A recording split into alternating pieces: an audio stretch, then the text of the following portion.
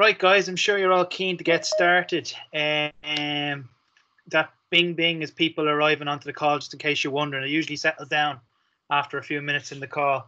Just to give you a heads up before we officially fully start, Michael is recording this just for people who can't make it and for future days. If you have any problems with that, give us a heads up, or certainly don't have your camera on if any employers don't want to see you on the call, etc., which has happened. But we'll get cracking now in about 30 seconds. Just before we start as well, don't be shy. If you have any questions, unmute the mic and ask them. And any technical problems, just anything really bad like the screen freezes, we find if you minimize and maximize it again, worst case scenario, log out, log back in, and we're getting recorded anyway, so you won't miss the whole lot, or just email me at the end. So we'll get cracking here. Michael also, Cleary's on the call, so any hurling questions you can ask him. Is that fair enough, Michael? He's gone shy. First time for everything.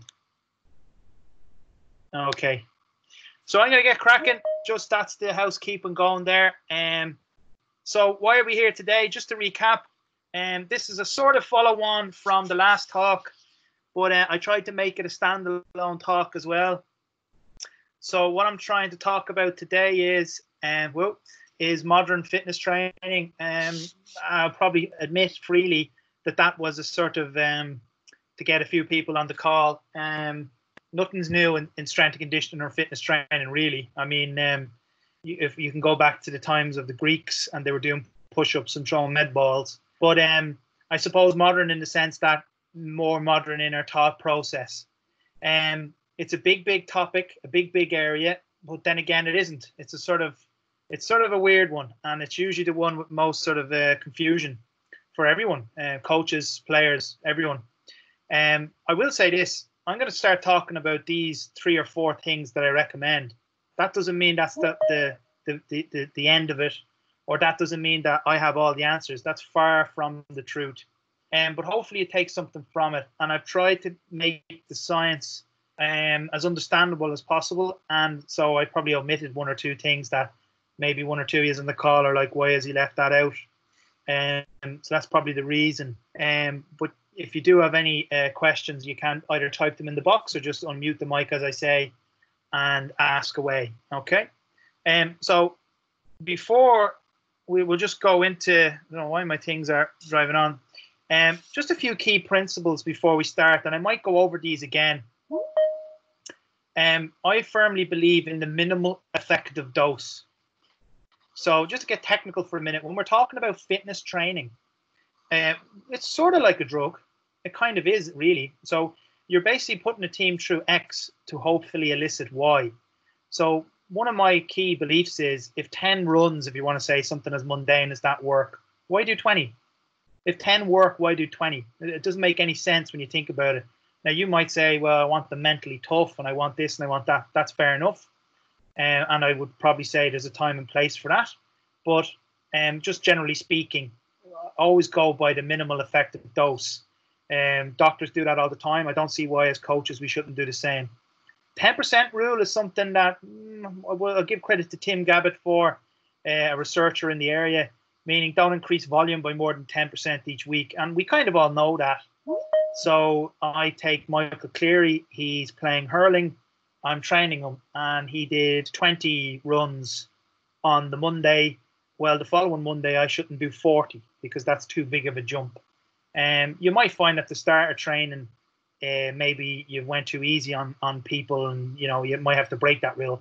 But all things being told, going over the 10% rule and distance or intensity seems to bite you in the bum later on.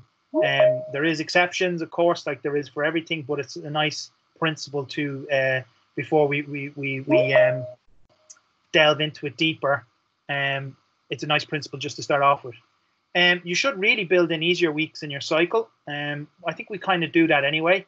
I will say as well, the nature of the GAA is the rest and the recovery generally looks after itself on that front. But things that you need to look out for are, and it's not always possible, but it's like the player that's on 6 different teams. That sort of age bracket that we all know is a disaster. Soccer, hurling, rugby, everything else in between. You can only do your best, and just be aware of it. And I think there's lots of technology out there about how to fix that. But at the end of the day, a good coach's eye, player walks in, he or she is either limping or has mucky knees from a match they played at lunchtime. Just keep an eye out for that. So, but in your plan with a team, all things being equal, you're in complete control of said team. Every 4 or 5 weeks, you should make that training easier. And we'll briefly talk about that. And I don't know if anyone was on the call the last day. Remember the Russian pencil analogy. If I was to put up and show you what is out there for conditioning, and the Excel charts and the templates and the absolute genius work done by, say, Mladen, can he pronounce his surname? Mladen Jovanovic, he's a Serbian, or there's loads of them out there. It would just scare you, and it scares me. But remember, in the GAA especially, it has to be that Russian pencil. And if in the space race, if no one gets that analogy, look, Google and the Russian space race pen, and that will become clear to you. So what are we trying to do when we train at all? Well, it's kind of like this very sophisticated looking chart that I drew on Word. But basically, you have, that's it. Everyone has the same hardware. So a marathon runner and a Gaelic footballer or hurler has the same hardware. So you have, if you look at the bottom of that chart, you have 10 seconds, meaning powerful bursts. So, Michael Cleary's running to that slitter before I am. That's what he needs, an energy to do that. And also, if Michael was to say to take up marathons, he'd need an energy system that would enable him to keep going for 2 to 3 hours or cycle, etc., etc. And everything in between is sort of what we're training. The line across the middle is sort of that middle of the road where we switch from one type to the other, or a fancy term called anaerobic threshold. Now, just from your own head there, where do we think Gaelic footballers and hurlers reside? Well, I would argue they probably need a little bit of everything. I think most people on the call would probably agree. Certainly, we don't need them to go for 4 hours non-stop. But we need them to have enough endurance that they can play a season non-stop, and push that anaerobic threshold up. So basically, we push that curve. So see the curve on the right, we've made that engine more efficient and more conditioned. So that would mean, in other words, if you see those dotted lines, we need to train for 10-second bursts. We need to make sure the player can last for the full game, in inverted commas. And we probably need to make sure they have a tiny little bit of the really endurance stuff. But it's lesser of consideration, but it's still in the back of our mind. You will see players now and again who just don't have an engine. So you might prescribe to him or her, go out on a bike for 3 hours, join a cycling club, build an engine, come back to me. I know that's a silly one, but it has been known to happen throughout the years. So just something to think about. We're actually just training a metabolic energy system. And if anyone has their mic unmuted, if they could be so kind just to mute it there, just makes the audio sound a little bit better. Thanks very much. So what do we kind of have to do to do all this? Fitness testing. So it's important. I will say this. I don't think it's as important at underage level, really near as much as, say, senior level. And this is more towards the underage level. But I still think it's a nice thing to do if the fitness test informs decisions going forward. So if the fitness test is just for the crack, or if it's just a way to punish your team, or if it's, I don't think it has a whole lot of benefit. I like to prescribe fitness tests that I can get some data out of. Go back to the analogy of the space race again. I want it to be a Russian space pen where it's actually simple to do. So, for example, most people here might have heard of the bleep test. And I like the bleep test, and it does what it says on the tin. Or the yo-yo test is another good fitness test. And they are good fitness tests, and they will give you data. But I find in the GAA setting, it's kind of simply, you need a very large ghetto blaster, if you remember what ghetto blasters were, people my age on the call, or certainly a large sound system. It just can be a bit tricky to mark. You have to educate the players on how to correct it. It's not impossible. It just can be a little bit of a barrier to be done often. And if it's a hardship that you need to book a hall, for example, to do a fitness test, really honestly appraise yourself as Gaelic coaches on the ground. Is it really that realistic? Do you have to pay the 30, 40 euro just to book the hall, just to do a fitness test that you might do twice in a year? So I like to do stuff that I can do nearly any fitness session, any training session. And scientists might jump on the call and say, well, that's not as viable as this or that, or the Bronco or the spider test, or any other test. And that's absolutely 100%. But this is just what I find from maybe 15, 16 years coaching teams at this stage. And if I'm with a senior inter-county team or something like that, it's different. But it's just something to be aware of. And we'll go through that today. I do think as well, if everyone closes their eyes and think of fitness tests they did as a kids, did we ever get feedback on them? Did we ever get a piece of paper to say, you are missing X, Y, Z, you need to work on X, Y, Z? That's the ultimate challenge. And it's hard to do because you might have 35 kids or 35 players staring at you. And you might be overwhelmed in your own professional job. But it's probably vastly better to do it that way than just do it for the crack, yeah? Players nowadays as well are obviously on the internet, and they're a bit more up to date at all ages. And it's nice that you're showing them that you're a bit more scientific in your approach. It's just a good thing to do. You know where you have to go. It builds a bit of culture in your squad. But don't bog down on it. Don't be overly, hung up on it, especially at underage level. I'll give you a story from my own coaching career. I was once upon a time coaching the Monaghan senior footballers that were based in Dublin, and phenomenally fit lads, as you'd imagine. They were flying at the time, Division 1 or whatever. One of the players used to do a fitness test, and he was brutal at that particular fitness test. He just wasn't set up to do well in that one that Monaghan used. But in a game, if you watched it, you think he's the fittest player. So there's always little exceptions like that. And at the end of the day, it doesn't matter if the player can knock over a few points, you'll soon forgive them. But so I'm talking at an overall level. Also, another one thing I would strongly urge you to do is never underestimate the power of fitness testing a kid, giving them a score, and then just sending them on their way. It can crush some kids. So I call it framing. So what I mean by that is you sit them down before you do any of this stuff and you say, I don't care if you run this in 100 minutes. This is just to inform me and you down the line, and give them stories about people that, worked and got to the level they needed, and make it a positive thing, and stamp out anyone in the squad using an opportunity to bullying. So just be careful. That's why now when they get older and we're trying to win big championship matches, I'm going to put them fitness tests up on the dressing room wall.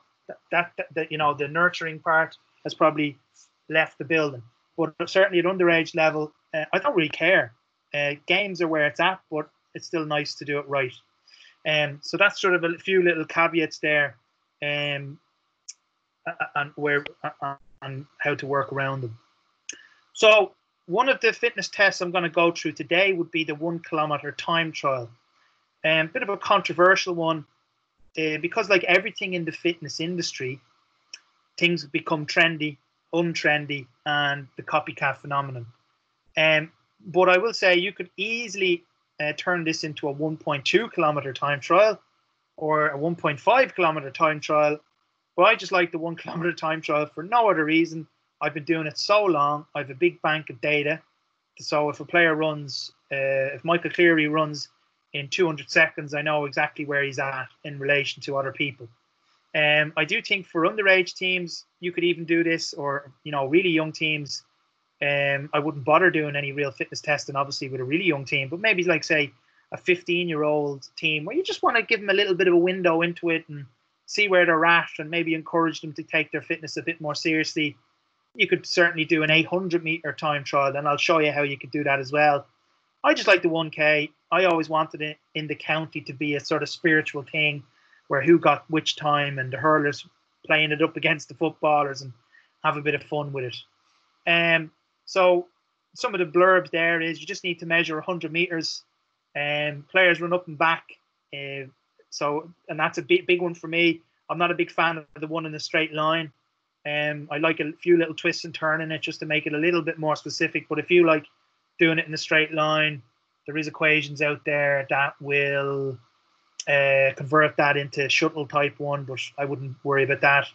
All you need to do is pair players off, and all you need to run this test, folks, is a trundle wheel, cones, and a ton of pens and paper. And in theory, if you have 100 kids, you could do 50 kids doing it and then 50 kids correcting and swap. Now, good luck doing it with 100 kids, and your voice will fall off. But in theory, you could do it with 100 kids.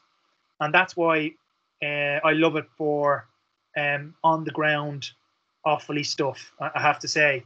And so this is just more specifics of it. So here you have the player at the yellow cone is waiting to run. The player obviously in the middle is doing the run. And you could have 50 lines of that.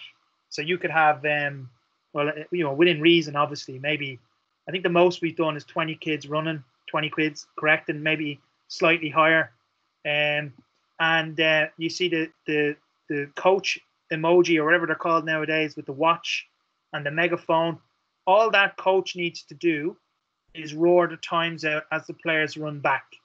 So I tend to take the splits, which basically means this player runs from the yellow cone to the purple cone, and then from the purple cone to the yellow, and that's 200 meters, obviously, and that we get a time.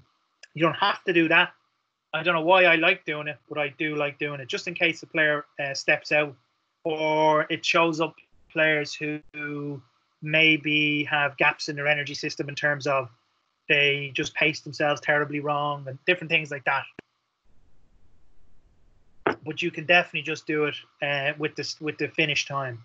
And obviously at the purple cone there, I strongly recommend you'd have another coach making sure the players actually hit the cone. One thing I strongly recommend in your clubs also is, rather than having to trundle out the trundle wheel every time, mark it once really accurately. You can get these things that screw into grass, and you can even mow over them and stuff. I couldn't find the name of them, but I have them somewhere, and I can dig it out for the people on the call. Or even we used in the Fina Ga Club, we used to use we had a fence and we painted it where the 1K was, and we just anything that's consistent. So even if you make a mistake with that 100 meters, well, it's your 100 meters, and your team are running it on the same, at least on the same distance each time. Like all these tests, they technically should be ran on AstroTurf or at least indoors. But that's a luxury maybe most people mightn't have. So just something to be aware of. Does anyone have any questions on that before I drive on?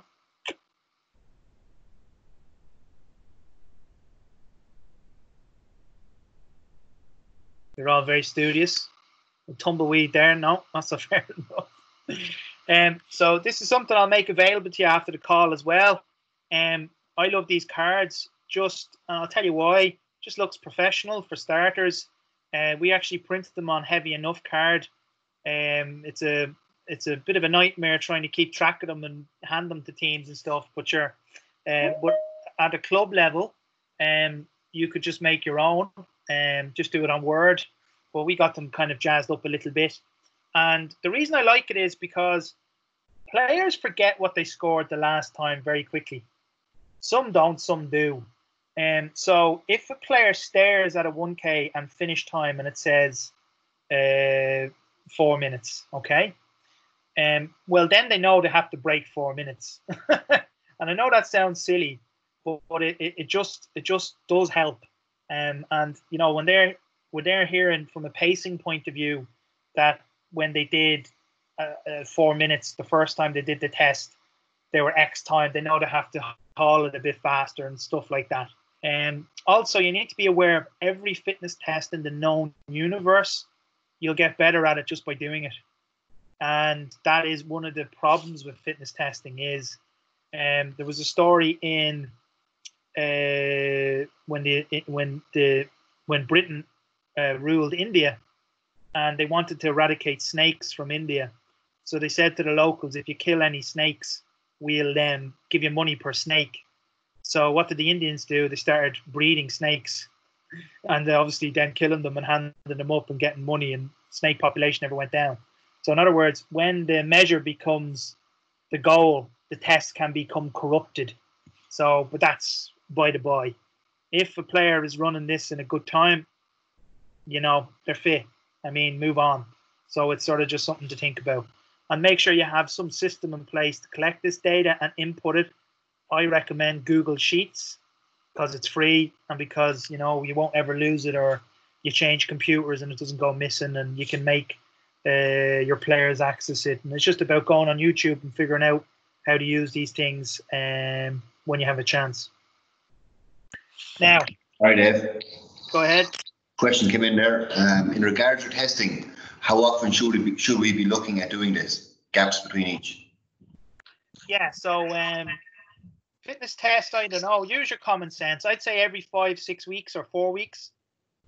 So you want to actually, and like, there's no point fitness testing, for example, when you're not actually doing a whole lot of fitness stuff in between.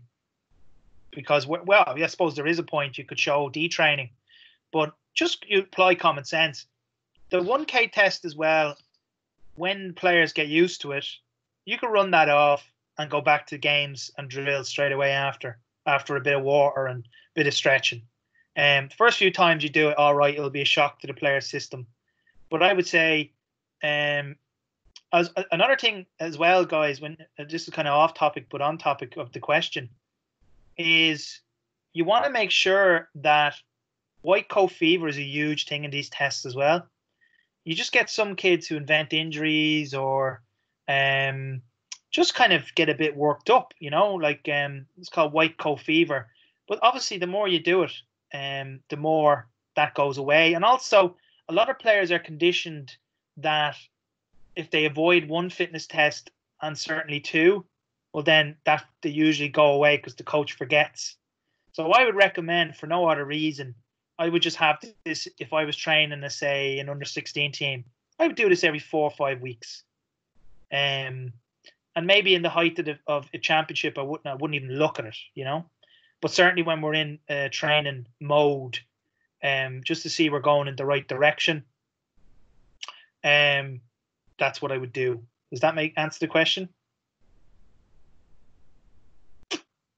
Whoever asked it? Yeah or nay? Tough crowd. Enough, yeah. Yeah. Thanks. No problem. And if there's any more questions, because this is kind of heavy stuff, so just ask them. Type them in the box if you're too shy. So now this is probably the heaviest slide I'll ever do with one of these webinars. So I'm just going to take my time and just explain this to you. So remember I said earlier, why would you bother doing a fitness test like a really tough one to administer if it doesn't really give you any data that you can work off? You know, why do it?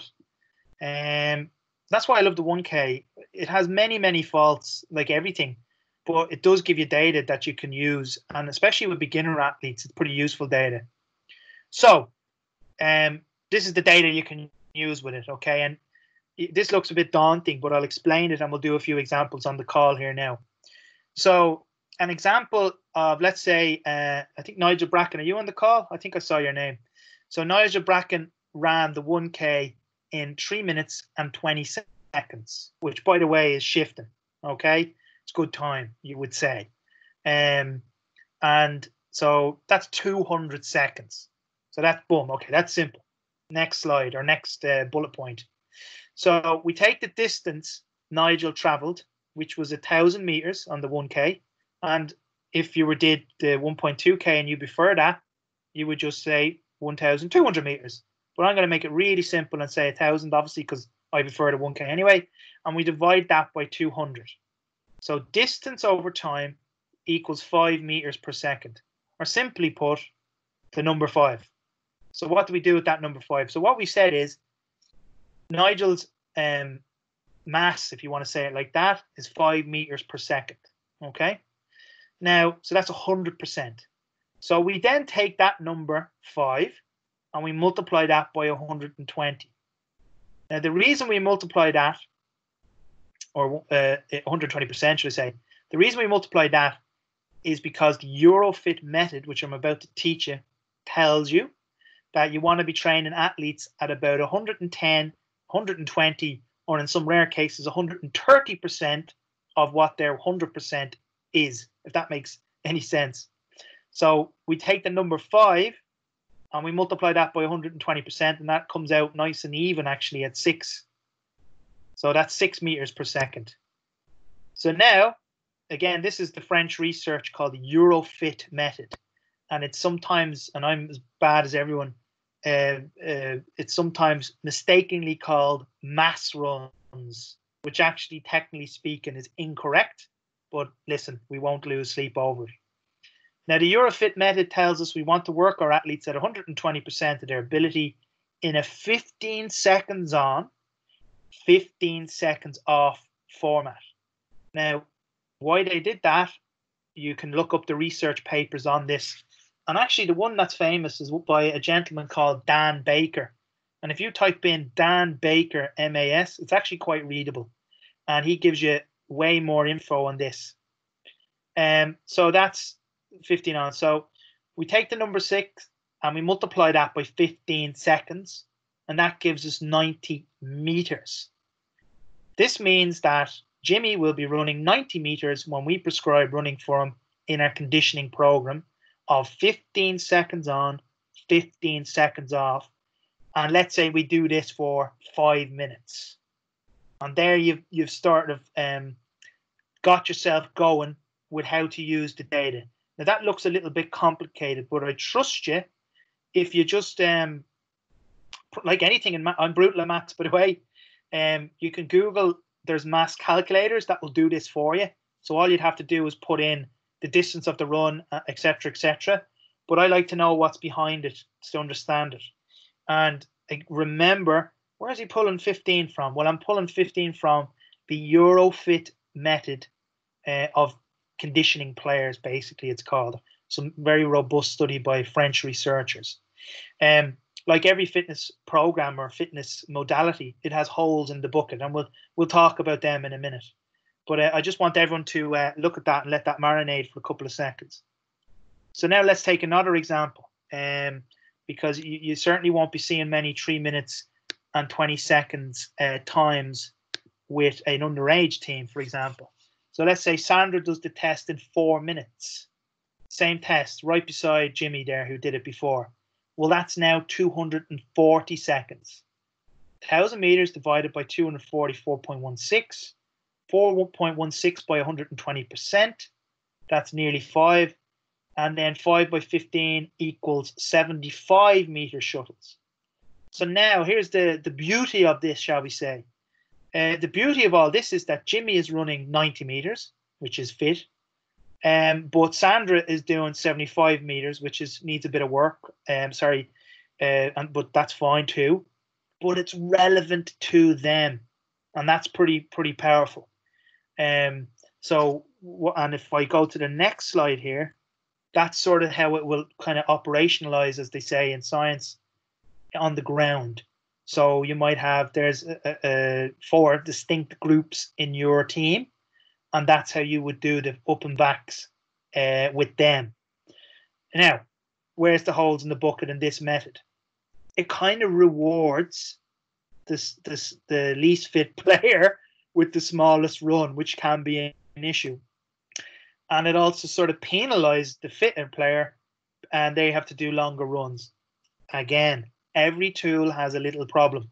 The way you work around this is, and another thing is, and I'll be honest with you, on the real world, I might only have, like this picture shows, 4 cones on the ground. There's no way in hell I'm giving every single player an individual cone. You'll be there till midnight, won't you? So a lot of the teams just do is, so let's say you take a player who Michael is well able to do 90-meter runs. Michael dosses the fitness test when I did it with him, and he's now in group 4 there, as you can see in this slide. Well, when I watch him absolutely hammer the runs when I'm training him, I say, Michael, go up to group 2. And then if he's still hitting the cone, I say group. And likewise, you could get a player that's in group 1 that just ran the run of his or her life, and you might need to shift them back, and so be it. But at least it's way more specific than what we used to do, which was just do laps around the field. And some people were in the red zone dying, and some people were absolutely cruising, and the people in the middle were getting a good training effect. So that was kind of the beauty of Eurofit method runs, and commonly called mass runs. Does anyone have any questions on that? Question came in there from Niall. If the fitness retest is every 4 to 5 weeks and the easy week is 4 to 5 weeks, how would you schedule each? Would you spread them apart or keep them close together? Well, remember, like a fitness test, good question. A fitness test wouldn't be deemed massive load. They're only running 1 kilometer. So in theory, they could go for a light kick around, do a dynamic warm up, and do a 1K. That's your training. Now that's I wouldn't do it like that. But a down week wouldn't be a week off either. I'll give you an example. Let's say a highly trained marathon runner. He or she might be doing 90 miles a week and the rest coming up to the marathon. And an easy week for that person might be 50 miles. But some of the intensity is still kept in there. Just the volume is dropped down. Or even you might train 4 days a week and you go 3.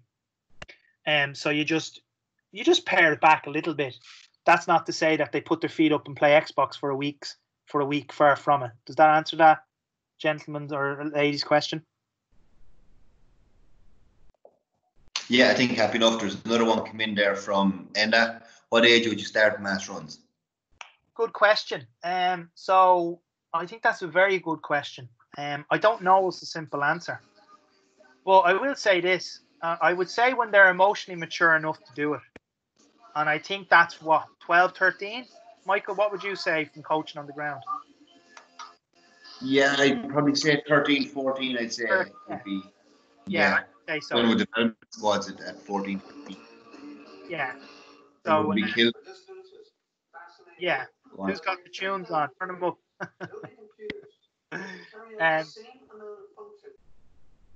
Yes, sir. It's mad what pops up on the airwaves, isn't it?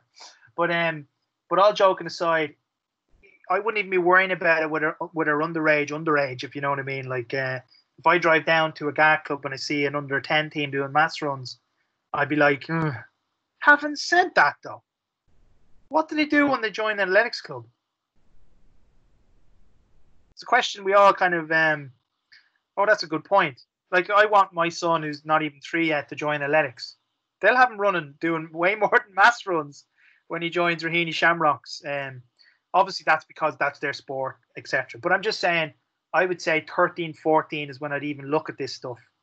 I would say if I was training 12, 13-year-olds, I'd introduce it. So I might say, lads, next year we might be doing a little bit more formal fitness stuff. We'll give this a go and maybe do a little kind of 2-minute little block of it. That would be kind of, what would you think, Michael? Yeah, I wouldn't be going crazy. Definitely not at that age. It's just an introductory session, really. Get them aware of it, and then maybe a year or 2 down the line, they're kind of more intense sessions then after that. That's the way we're going. Yeah, and we'll talk about that as we go on as well. And any questions at the end, we can go back. But I know that's heavy, but that's kind of a nice, if you learn that and nothing else from the call and just how to, put them up on Excel and different things, I think you could be a lot better, knowledge base on this type of stuff. So like basically mass runs, I told you they're not really mass runs, but anyway, very simple. It's just interval training. And and the distance you run depends on your 1K time. So that's a nice little summary of mass runs. And they're not the be all and end all, but it's just them teaching you some modern fitness methods. So then we have another form of training we can do. It's pretty similar to mass runs, except they look a lot different, and they do elicit slightly different adaptation in the body. These would be more endurance style runs. These would be more like deep in the pre-season maybe. Well, you could do them anytime, but maybe just to build a bit of an engine. So let's say the player just dies on the last 10 minutes. Now, the old days, we would have sent him or her out for 5, 6, 7, 8K run. That still has a place, by the way, but not probably optimal, because you run the risk of, when you do lots of 5Ks, that you become a 5K runner, or your body morphs into one. And that's not what we want for Gaelic games. We want our players fast, strong, agile. So that's the kind of always the sort of double-edged sword here. But tempo runs are kind of making a comeback, even though they've been around since God knows when. But again, a 100-meter track, but you can definitely do these in a 200-meter track. This would be your older ages. Well, yeah, you could do this with some underage teams, maybe say, like we said, the same age group again. But and I've written down 15, 17 seconds to complete the run. That'll be shifting. So I should have wrote, obviously, as you get younger and, legs are shorter and they're not mature, that could be up to 22, 23 seconds. But the main thing is they're going on a rolling clock of every minute. So again, myself and Michael are lined up on the cone. We run 100 meters in the distance, and the coach says to us, guys, you have 17 seconds to complete this run. Wait up there and rest. So this is a slow burner, because you're giving them 1 part effort to maybe 3 parts recovery, but it just hits the players in a different way. And it's Charlie Francis kind of called these chicken soup. So they were kind of like chicken soup of conditioning. So they kind of kept your speed qualities up, but didn't savage your legs too much. But by the end of the session, you might have run this is at a senior level now, I'm just giving an example. You might have run 2.5K at a really good standard. People forget about tempo runs. The whole point of them is that when you do them, your technique in the run is good. So that's another problem with doing 5Ks. And by the way, I'm not against running the odd 5K, far from it. But it's very hard to maintain really kind of like Forrest Gump style, really good running technique as you clip along. But in a tempo run, that's sort of the essence of it. And as you know yourself, concentrating on your technique when you do anything makes it metabolically tougher, if you know what I mean. And we build these up over time. And these are quite simple to kind of progress. So here's a sort of little diagram of what it could look like. So again, 100-meter track. You can definitely do, 200s here, but I generally, for ease, just do 100. I use the same track that I would have for, set up for my fitness test, really. There's what? I have 5 players running there, and they're all running to the cone at their own pace in one sense. But we certainly don't want the players to sprint it. Otherwise, the tempo has become a completely different thing. So tempo runs are tricky, and they take Gaelic players a while, because Gaelic players look at you like, what do you mean you want me to take my time getting up to the cone? Yes, I do. And then they get up to the top of the cone and they wait. And it seems like an eternity, but remember, you're hitting them. They might have to do day 110 of these, and by day 60, they might be doing 30 of these, and then come back to me and say, tempo runs are easy. And they just hit you in a different way. So it's a sneaky way to get real kind of endurance training into Gaelic players' legs, if you want to say it like that. You'll notice that I have a picture of a gentleman at the top doing push-ups, and you can introduce this type of stuff in tempo runs in the recovery period, and I'll show you what I mean by that. So it could be a simple thing. We all line up with the yellow cone. We finish our run in 16, 17, 18, 19, 20, 22 seconds, depending on the age of the kid and blah, blah, blah. And then as soon as they finish the run, they walk 10 steps forward, they walk 10 steps back, and they might do 10 push-ups before they go again. And then on the yellow cone, when it's their turn to do it, they might do 10 bodyweight squats. You'll be amazed how metabolically that will make players just feel it completely different and obviously tougher. And I'm not actually a huge fan of doing push-ups on the field, but I'm just giving you that as an example. I think push-ups on the field are overdone, so maybe do something like, if you remember from the Offaly Way video I showed earlier in this seminar series, maybe something like a walkout or a push-up rotate. And the coach simply stands there with a whistle and a watch and really coaches technique. So the player who's shuffling along, and it's head-wrecking for the players. The first 4 or 5 runs, they're thinking this is the easiest conditioning session of all time. Towards the latter end, they're like, oh, I get it now. But you'll find with tempo runs, the leg stiffness and the soreness that you might get from other forms of training isn't a factor, because it's done at a high quality. And it's just like a sort of a build up over time. Now, and there's millions of different ways you can play around with that. I'm just laying out the basics, I suppose. So that's basically tempo run. So it might look, if you're going to be nerdy on it, that would be something I would have in the background. And if I'm getting really nerdy on it, you might play around with how much recovery you get, how many reps you do, and the duration of the session you play around. So we might do something towards what we call the realization phase, where we would do a 7-meter shuttle rather than a push-up. So we do, say, 7 meter up, 7 meter back, and go. And then the run is at 70% of your pace. On this particular effort, maybe for this team, I said 20 seconds. They get only 40 seconds recovery. That's obviously when they've built up a lot of fitness. And this would be for, I think this particular plan was for a 18, 19-year-old gentleman that was trying to break onto a county team. So this was obviously more advanced. But you could just play around with something like this with your kids, say your 16-year-olds, and say, we're just going to do a few tempos here today, lads, just to get a little bit of fitness in the preseason. Draw back with tempos, the time they take. So if you can see there, one of the sessions, this is with a senior team now, okay? They take 45 minutes.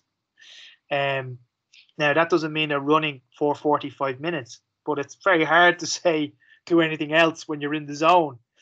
So we would have, in the past, split it up to tempo at the start, game, tempo in the middle, game, tempo at the end with a senior and county team, for example, or you might only do one block of tempo, or with an underage team, say 16, that you feel need a little bit of training.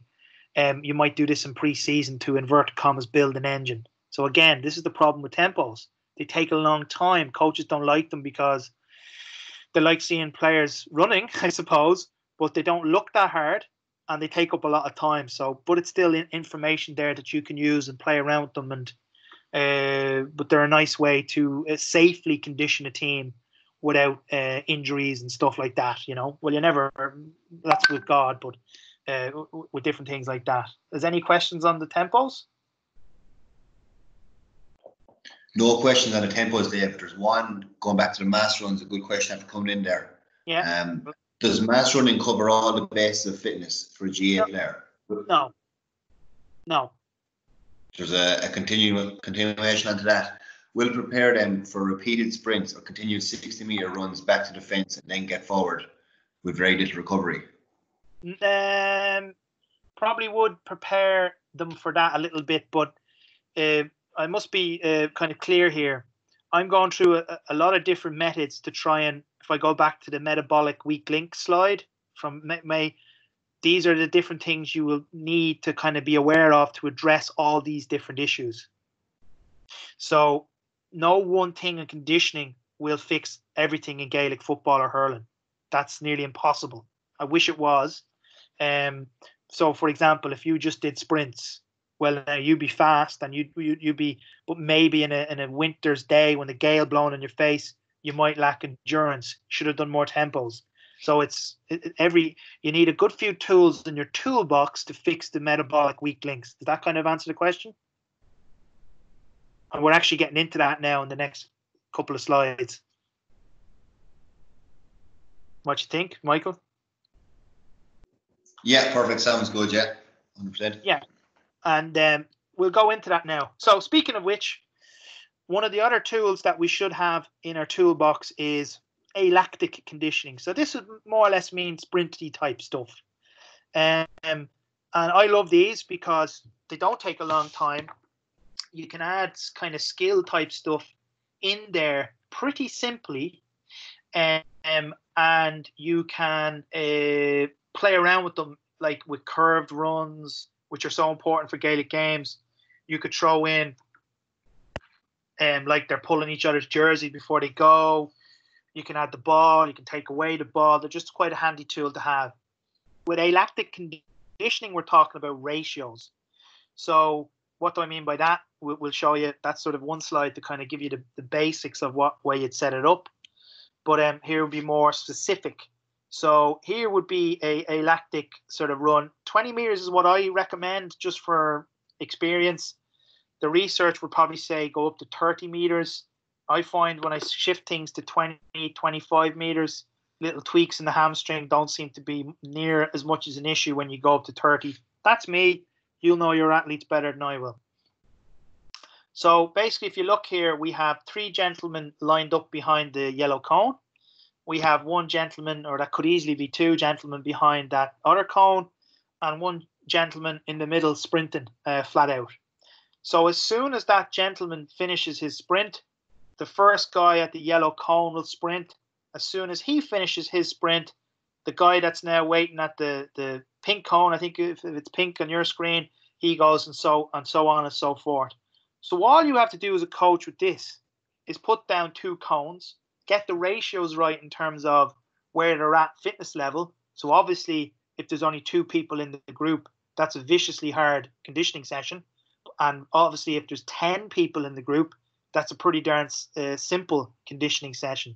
So we have to kind of play around with where our players are at and how many minutes we prescribe this for and stuff. So it'll probably end up being like, I don't know, a 3.5, 4, 5 second sprint with maybe 3 times that as recovery. Okay.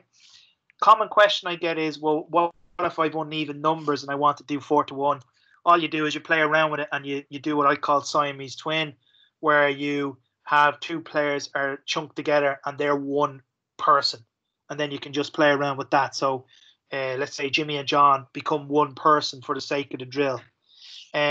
This would be good for your short, sharp bursts, your sprint endurance, your speed endurance, if you want to call it like that. And it's a nice tool to have in the toolbox. So that's again back to that question about would this do that and does that cover all the bases? Now you're getting closer to covering a lot of bases.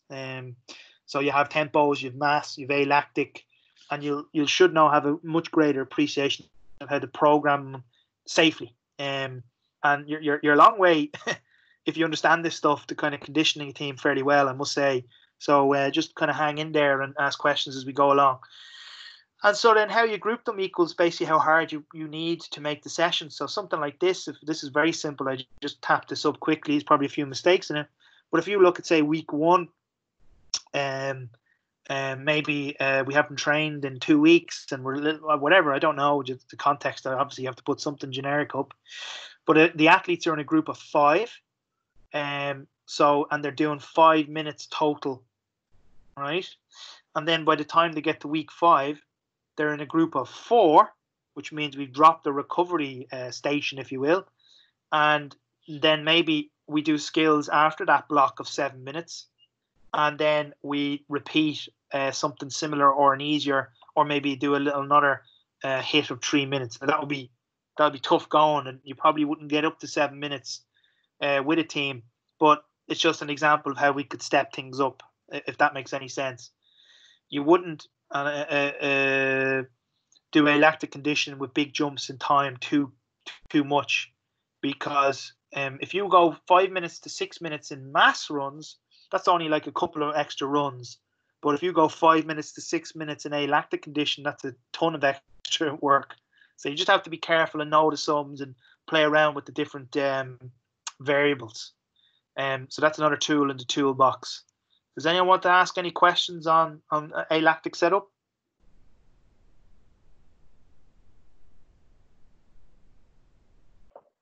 Nothing coming in here anyway, Dave. I'd say you can continue on. Okay. I'll let you know if something comes up. No problem. So so that's kind of all the on-pitch stuff. I threw this in just in case because what do we do with the injured player or the player who can't really run yet, or etc. etc.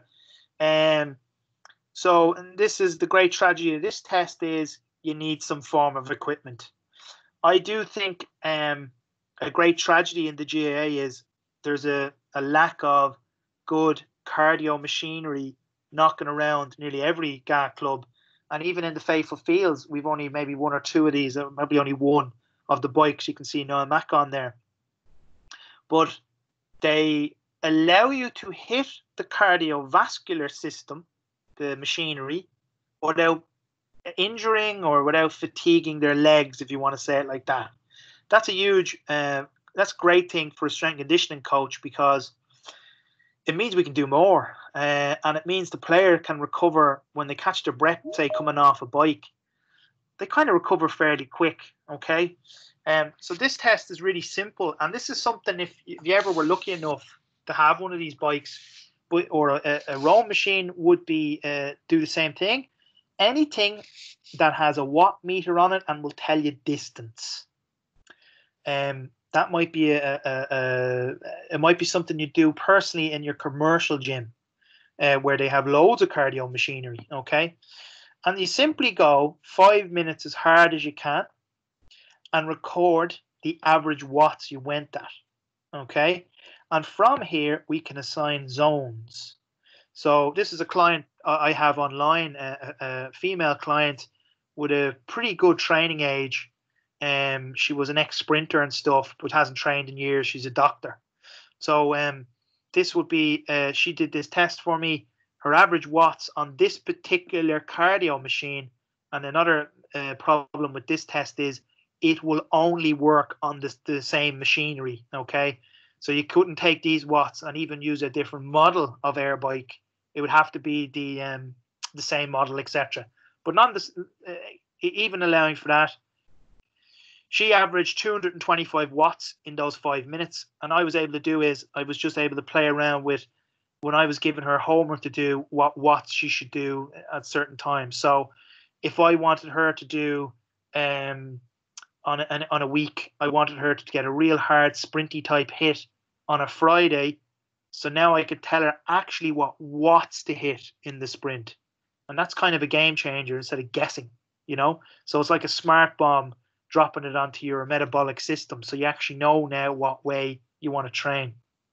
And likewise, let's say she's very, very fatigued. And I might say to her, listen, I just want you to do some light cardio today. I want you to do about 200 watts or so. Keep it easy. Just spin the legs, get that, waist and the leg muscles out of your system. Very simple, very easy, and it's something that I wish more GA clubs had.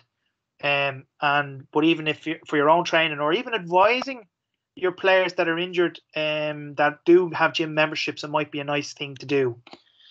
And I should be spending hours on this, but we're actually doing one of these webinars on this topic. So it'd be silly for me to do it and then for Brendan to do it.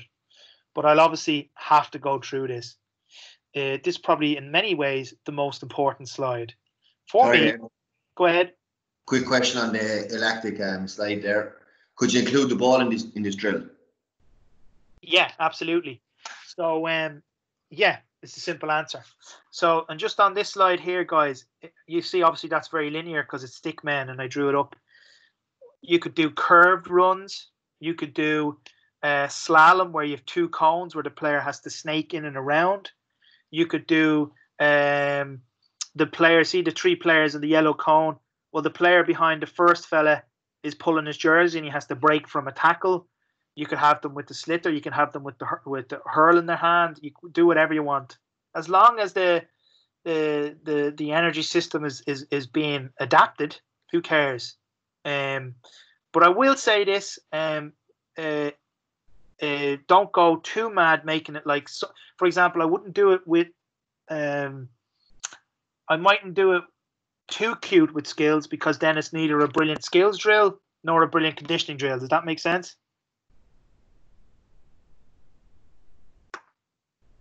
Yes. Okay. So back to this stuff. Games should be and are the bedrock of any fitness in Gaelic games. All the stuff I went through should be viewed as top-ups. You're getting lots of touches, lots of engagement, lots of balls, have lots of fun.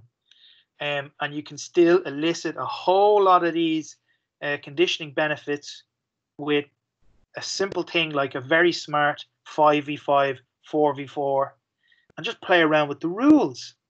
So it could be as simple, and you guys are better at this than I am. So you know your basic template could be, let's say even a 7v7 or something, 6v6, and then you want one team to work harder, 6v4. Put rules in the game where if you concede 3 scores in a row, you do a mass run. And that will get a bit of intensity into the game. Play around with it, psychologically play around with it. And remember the step principle, just how many players. Obviously, if we have a tiny grid with 12 players in it, well, no one's really running or doing it. Now, you'll get a lot of collisions and a lot of strength work maybe. And that's an art form in itself. And I forgot to put it up on this, someone who's smarter than me worked out how big your grid should be for how many players are in them in football. Now, Michael, you might know if there's something exists in hurling for that, does it? There is actually, yeah. No, I can't think of the man that actually done it, but there is that somewhere. Yeah. Now, I try and find it, sent out an email or something. Yeah, you're like me. You just use me eye, and I just, even in the middle of a drill, I just either pull the cones in or pull the cones out as on the fly. I wouldn't be there with a trundle wheel measuring out a square. But it is nice to know just that someone who's nerdier than me has worked it out.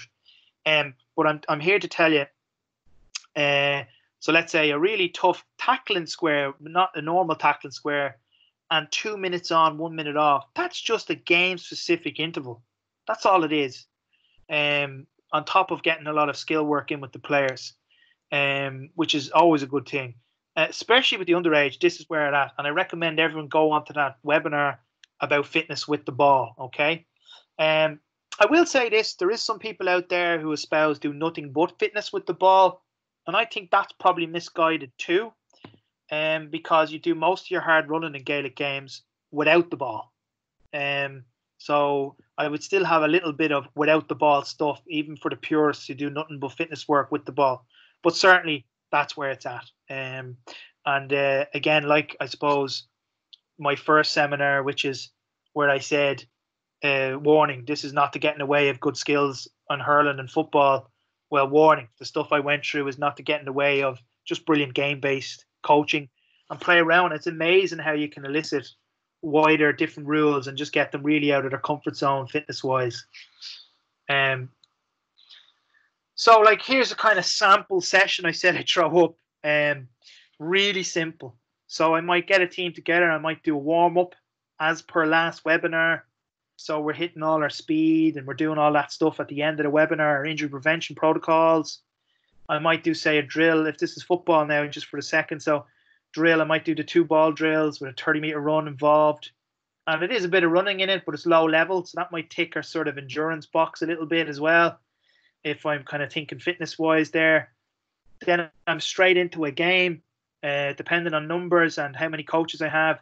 4v4s, 5v5s, 6v4s, 7v3s, whatever you want to do.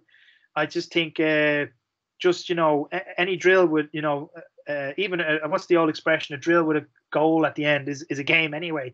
So the possibilities there are endless. And again, yourself, you want quality in that game. So you might go 3 minutes on, 1 minute off, and be strict on yourself about that, because then players buy in more, I think. Then you might do a little bit of Eurofit or mass runs, as we say, 4, 5, 6 minutes, depending how fit they are, and then a game at the end. It's a pretty good session. Pretty good session for an under 15 team. You'll notice that it's not an S&C session. but we're certainly developing cardiovascular fitness in all the different areas with that team. So bear in mind, in this session, we'd have done the warm-up I taught you earlier, which includes speed and plyometrics and different things like that as well. And if anyone missed that, we have that recorded. So just leave your email at the end and we'll send that to you, or email us at the end. And then what about an overall week, let's say? Same team, I train them 3 nights a week. Probably a lot of you on the call say, no way would I get them 3 nights a week, but I'm just giving you for example. Wednesday might be normal training, and then inverted commas, your fitness stuff might be 6 minutes of mass runs as a top up, maybe 2 blocks of 6 minutes, depending, of course, on the 10% rule of your team at that particular time. On Friday, maybe it might be normal training, inverted commas, normal training, and then some alactic style sprint or repeat sprint endurance type stuff, you want to call it that, to hit that sort of adaptation we're looking for with our players. And then on Sunday, just all game based, maybe even a match if it's not that an important game. And you can play around with that. Obviously, you might train Monday, you might train, but that's kind of where we're at, okay? And then if you're really in the senior level, to be honest with you, even with inter-county level, it probably would look roughly the same, just they'd be doing a bit more, they'd be doing it a bit harder, and they'd probably be training more. So, and Michael can tell you about that. He's on the hurling team there. So, it'll be different. But the overall principles will be the same. That's not to say you couldn't do nothing but mass runs for 6 weeks. There would, and if you can justify that, that's fine. But I would say you're probably smarter and better is to have a little bit of everything in your program as you go through your journey. And not to worry about it too much, to be honest with you, with an underage team. But certainly when they get, listen, there's no harm training the kid to be fit, is there? So that's just kind of a few little government health warnings there on that. So just let's go through a recap. So let's try and fit it all in together. 10% rule key. Think of the minimal effective dose. The game should be the central focus. And if you're not savvy with games based and how to make them sort of more fitness orientated, just go on the GA learning website. Michael, what's that one again? The e-learning website, isn't it? Yeah, that's the one. Yeah, and just phenomenal games on that. I would say view this stuff as top-ups. Your Gaelic football and hurling coaches. The fitness stuff is secondary, okay? They aren't an athletics club. So always remember that, which most people obviously do. And everyone is different. And that's sort of I've been very generic here. Some people will need engines. Some people will need speedy stuff. And over time, you'll get to know your players and you might be able to manipulate it to give them different things. And sometimes, you won't always win. But if you went through what I've went through before, the plan could be better. There's some more scientific stuff that I could go into. But it's a really good start if we could get our clubs in Offaly starting to think along those lines. So if I have any questions at all, don't be shy. Hopefully it didn't bore you to death there too much, because it is a sort of sciencey subject, and I can go back on slides and go forward if anyone's still awake. And don't be afraid to unmute your mic.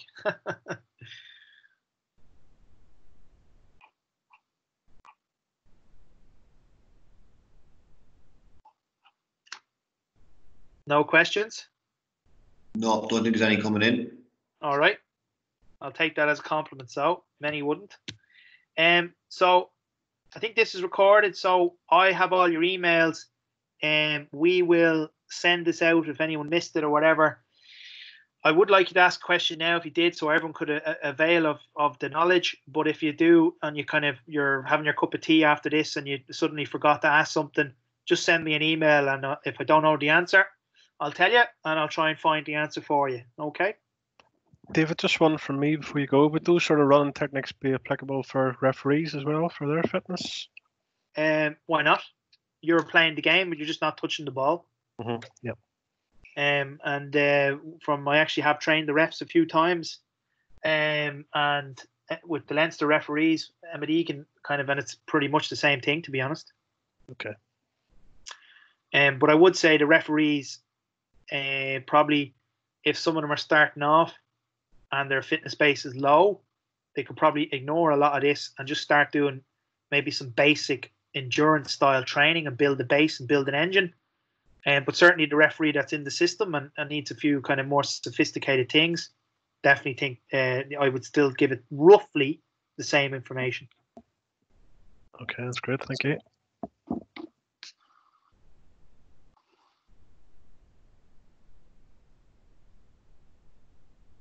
Okay, guys, we'll wrap it up. So unless there's any questions, thanks very much for logging in. I know it's tricky, and hopefully you got one or two little things from that. And happy hunting with your own teams and your own training, okay? Thanks very much, David. Thank you. Mark, Cheers.